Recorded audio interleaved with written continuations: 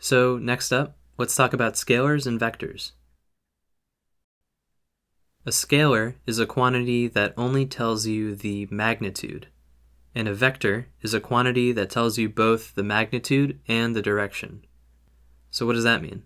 Well, scalars are what we're mostly used to. For example, 6 miles is a scalar quantity, and 12 meters per second is a scalar quantity. On the other hand, 6 miles north would be a vector, or 12 meters per second to the right would also be a vector. That's because they tell us the magnitude, like 6 miles, as well as a direction, like north. If you take a scalar quantity and add a direction to it, you turn it into a vector. Also, we've mentioned the words distance and displacement. The difference between them is that distance is a scalar and displacement is a vector. And it turns out, this is the difference between speed and velocity. Let's take a look at the difference between distance and displacement. Here's our friend Mike. If Mike starts here and he travels 5 meters, where is he now? Well, it's not possible for us to know, because we weren't given a direction. We were given a distance, which is a scalar. Now instead, say we have a compass, and we're told Mike travels 5 meters west. Now we know exactly where he is. Here we were given a displacement, which is a vector, and it includes both the magnitude and the direction. Think of it as taking a distance value and adding on a direction. Here's another important distinction between distance and displacement. Let's say that Mike walks in a full circle with a circumference of 15 meters and ends up right where he started. What is his distance traveled, and what is his total displacement? Well, his distance traveled, which is the actual path that he covered while he was walking, is 15 meters. That's the circumference of his circle, or the length of his path. However, his total displacement during this journey is 0. Why is that? Well, remember our equation for displacement is the difference between the final position and the initial position. And for this journey, Mike started and ended in the same place. So his final position and his initial position are the same, and that gives us that the displacement is 0. Let's look at this another way. Let's say you're driving from your home to your school. There's different paths you could take, but let's say you drove to school like this. The distance you traveled, let's say, is 5 miles. What would be your displacement? Well, the displacement is the direct difference between your initial and final points, and we can think of it as an arrow going from your starting point to your ending point. So here, our displacement turns out to be 3 miles northwest. Displacement is a vector, so it has both a magnitude, 3 miles, and a direction, northwest. So, here's a question for you.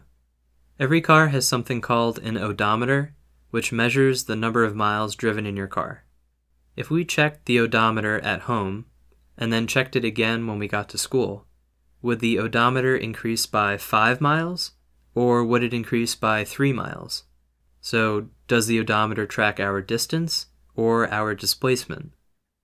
The odometer would go up by 5 miles, because it measures distance. It measures the actual path that the car takes. So that's another way to think about the difference between distance and displacement. Next, we can actually use the same examples to compare speed and velocity. Again, Mike walks in a full circle with a circumference of 15 meters, but now we're given that it takes him 10 seconds. What is his average speed and his average velocity? Well, speed is equal to distance over time, and his distance traveled is 15 meters, and it takes him 10 seconds. So his average speed is 15 divided by 10, or 1.5 meters per second. But velocity uses displacement, not distance. We learned last time that his displacement is 0 meters, since there's no difference between his initial and final position. So Mike's average velocity is 0 meters divided by 10 seconds, or 0 meters per second. That seems kind of strange because we know Mike was moving as he walked around the circle. But this is how we define average velocity, and in this case, it's 0. What about our driving example? We already found the distance and displacement of our car. And let's say the trip takes us 12 minutes, which equals 0.2 hours.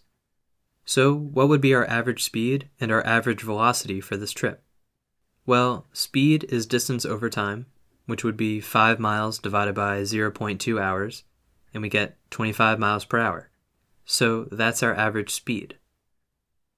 Next, velocity is displacement over time. So to find the magnitude, we would do 3 miles divided by 0.2 hours, which gives us 15 miles per hour. But velocity is a vector, so we need to include the direction. So our average velocity would be 15 miles per hour northwest. It has the same direction as our displacement. And, similar to last time, every car has what we call a speedometer. That's the thing that tells you how fast you're going. Now, does the speedometer tell us the speed or the velocity of the car? Well, the name kind of gives it away, but a speedometer tells us the car's speed.